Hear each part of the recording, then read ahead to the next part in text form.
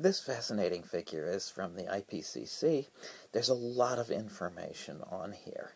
It includes the things that are changing radiative forcing or changing the climate, how much they're doing so, including the uncertainties, whether they affect the whole globe or just part of it, and the level of scientific understanding. If we do a lot more research, the low probably will reduce the size of the uncertainties because we can learn more, but how much we understand is included in the uncertainties already.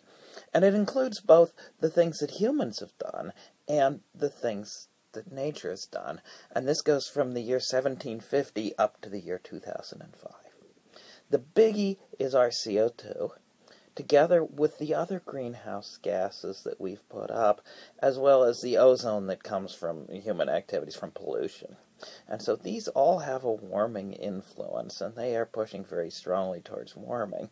Clearly, there's a couple other little warming influences, especially us putting soot on top of snow. But there's also these cooling influences. We have put up a lot of particles, aerosols, that block the sun, and they make clouds last longer and make clouds more reflective. And together, those have a lot of cooling. And we've cut dark forests and replaced them by more reflective grasslands. In addition, since 1750, the sun has brightened a little bit. Over the last 30 years or so, it's actually dimmed, but there's a little bit of that. Add all of these together, and there's very clearly a warming influence, and the total warming influence is very similar in size to the CO2 that we've put up.